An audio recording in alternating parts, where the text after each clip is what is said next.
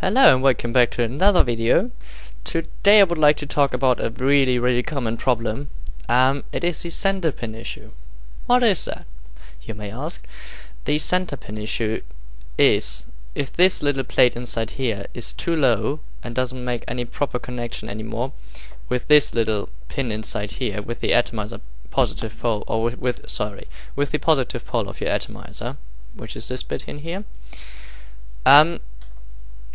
Most people think the battery is completely faulty and you can't get it to work anymore. That's actually a little mistake, because you can get it to work.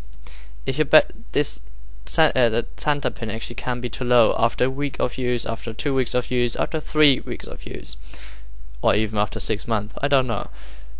The reason for that is actually some atomizers have a quite outstanding pin in here. Some batteries have a pin in here which is a bit lower, or which is a bit more inside, and therefore you can experience these contact issues, unfortunately. And in this video I would like to show you how to fix it. All you need to do is actually to take a battery and take a needle. I take this needle from my multimeter now, and you go inside here carefully, and now you move this plate a bit into this direction, and then you turn your battery around like so. Oh, that is not easy doing it in front of a camera. And you move it back into this direction, and now try to get back into the middle again, like so. I really hope you can see that properly. And then screw the atomizer back on it.